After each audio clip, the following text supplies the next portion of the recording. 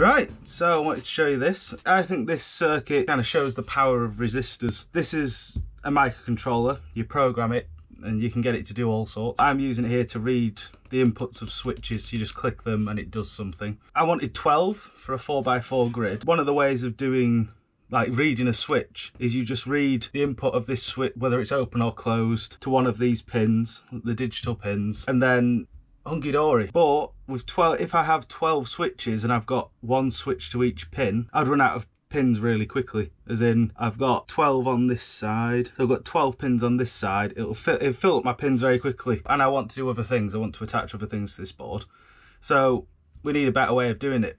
Well, this circuit here, for all 12 buttons, I only need to use one pin. So I wanted to more discuss how we can achieve this, how this is achieved, how we can use just one pin. So I thought I'd bring the schematic out. We've got this here. So this is the schematic for this circuit. You can see how we've got resistors and it all just looks a bit of a mess and confusing. So I thought I'd explain how this works. Hopefully by the end of this you'll understand what's going on here if you don't already. So we'll start with the resistor. So the first thing about a resistor, we've got like the equations. So our equation, V equals IR. So voltage equals the current times the resistance. Resistance is the value of how much it slows the flow of current down. So you can rearrange this to equal I equals V over R. So that means if we make R bigger, the current gets smaller because it's divided. So we've got the convention of current goes from positive to negative, even though the flow of electrons goes from negative to positive. So we've got I goes that way, and the voltage is the voltage drop across the resistor. So if we were to write this out for this strictly, we would go I equals VCC minus GND over the resistance. So you've got this, but in this case GND equals 0, so that equals 0, so you can cross that off. We don't need to talk about it in this scenario. So we've established how the resistor works. So if you want to reduce your current, then you put a bigger resistor. So the next step to get into this circuit, we want 2 resistors. So effectively how this circuit works is get you to be able to read lots of different switch values. We need something different about them. What we've done to provide a different signal to the board is make, when you switch the switch on, it provide a different voltage to the board. So that's where this circuit comes in, and this is a potential divider. So depending on the values of RG and R1, it can just be called R, it's just because it's pulled from here, you get a different voltage, and this is the voltage signal that's going to the board. So depending on this ratio, we can get a different voltage out. So the way this works, we assume that there's no current, so IS equals 0. So there's no current going to the signal, it's just kind of a block and there's someone reading it.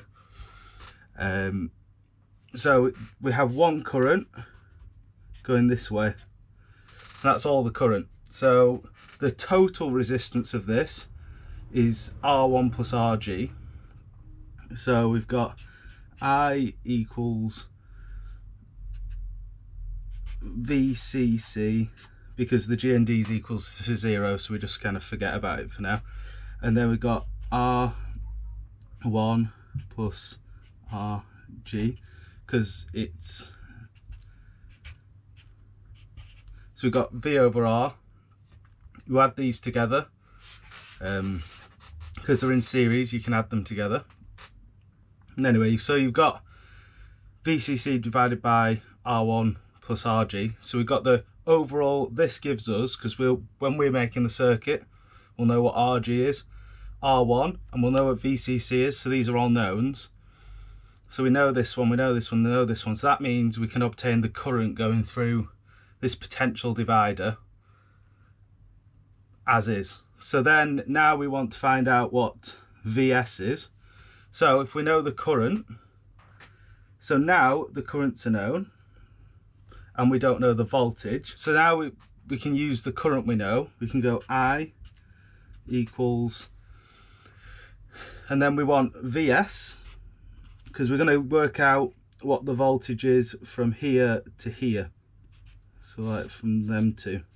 We'll work out what the voltage is from there. We've got the voltage from here to here, there to there, which is VCC, and this is going to be VS. So VS, and then our resistance between VS and ground is RG. So once we get that, we've got current in this one, current in this one, so we can make them equal to each other.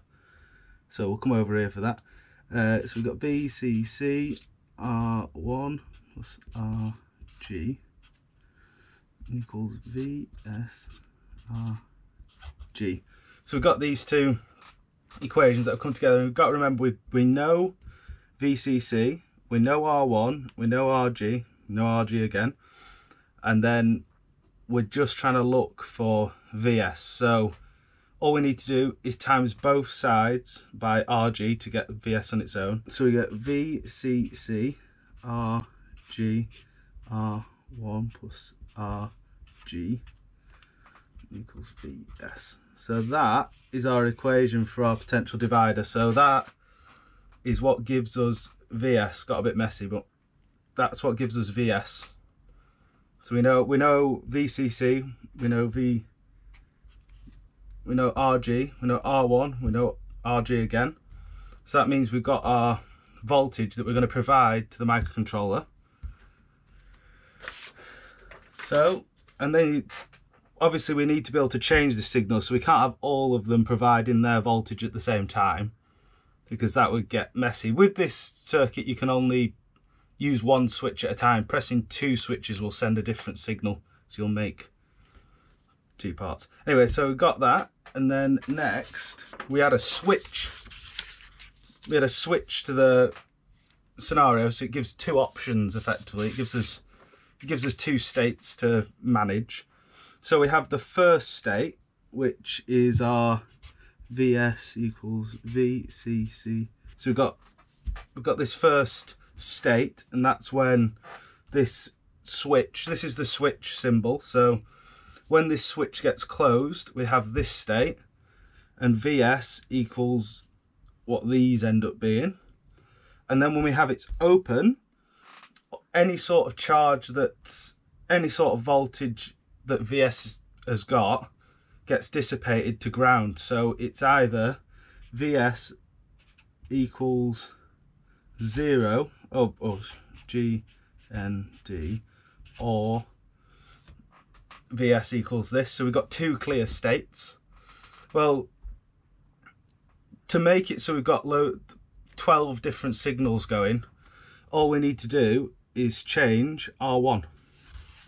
So we change this value, and by changing this value we're splitting the signals up, so then when we write it into the microcontroller it will provide a different voltage, so we can read that voltage off. So now we're going to want to find the values for R1 that give us, like, we want equal values for R1 so we can equally step VS. So we want to divide, to get equal values of VS by 12, we want to divide our total voltage, VCC, divided by 12, kind of equals our VS step. So we've got like our voltage step that we want to achieve. So to do this, we want to rearrange this equation. So we'll have this one. So to do this, we'll go VS, and then we're going to divide the whole side from this because we're wanting to get R1 by itself. Because of this equation here, VS is now our known, so we know this. We know VCC, we know RG, so we're going to select that, and it's going to be the same. There's only one value, so we can select that beforehand. And then we just need to know our R1, R2, R3, R4, R5, R6, R7, R8, R9, R12. So we just need to know these resistance values. So we need to rearrange for R1, R1 to 12. So we're going to divide both sides by VCC and RG, VCC, RG equals 1 over .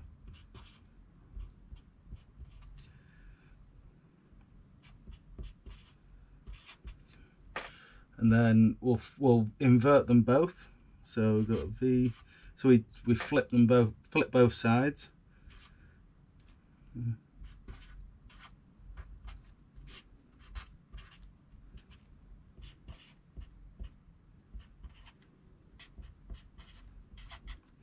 And then we can minus RG off both sides.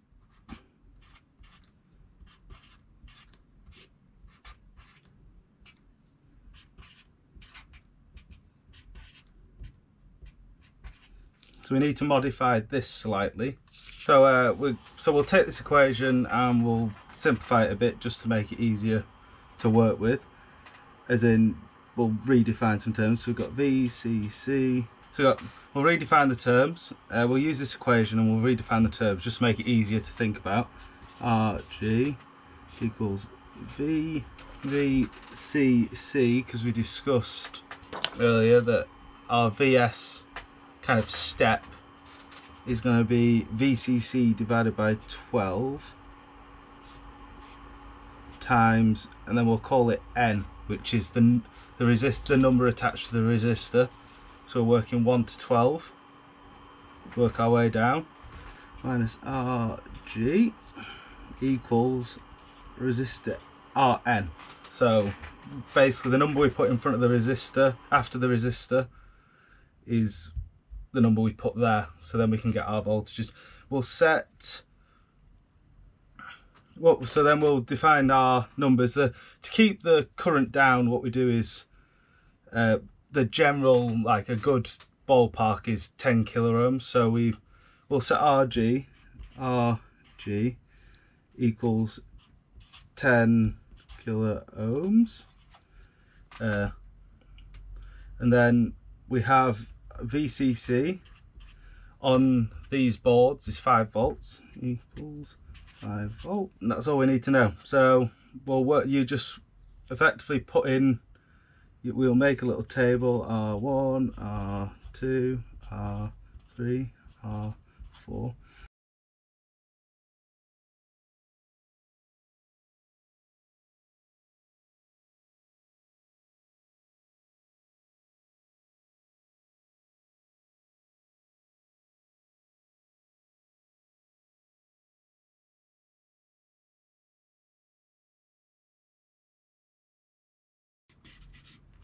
Right, so we've got our resistances.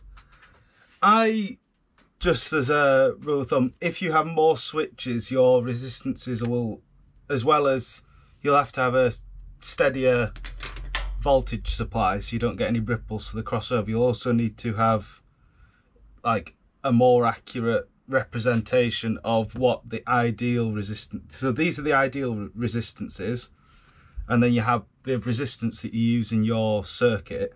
So we've got our ideal resistances here. I made a rule that I wouldn't use any more than 2 resistors to make up these values, which is, I found that they're perfectly near enough to what they should be for it all to work.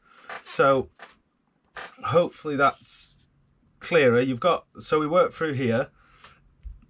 It's a lot quicker than using your calculator if you use like a programming language like Python, because you can just loop through. So this is done in seconds. It does it all for you, prints it out. So now you can see if we have these different voltages, so we're going to have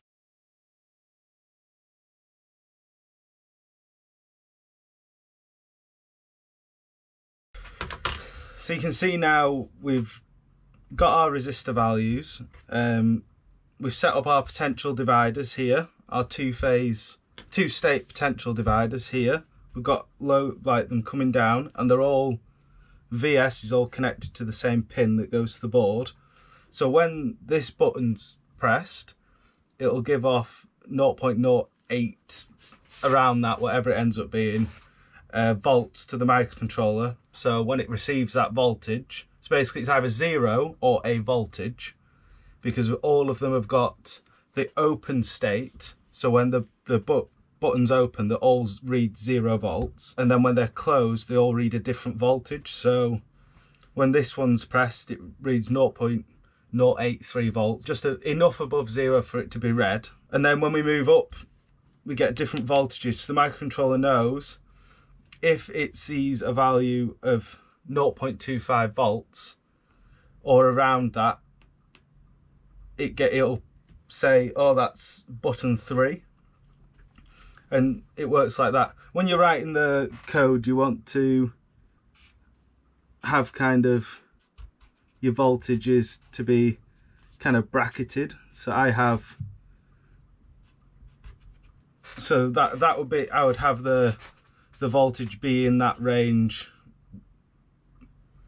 where kind of the cut-off point's halfway between these two voltages. That way you have room for that leeway built into your program. But I feel like this, I hope that some of that was helpful and made a little bit of sense. I just thought that this circuit kind of shows the power of resistors to define give you voltages, and how they can be used for various things. It's not just for slowing electricity down. Yeah, I might make another video on how to just make a short program so you don't have to do this all by hand on the calculator, because I find that sort of thing tedious and error prone, so I like to do it on the computer. I didn't want to cover that this time. Yeah, I hope that was interesting. Right, cheers. See ya.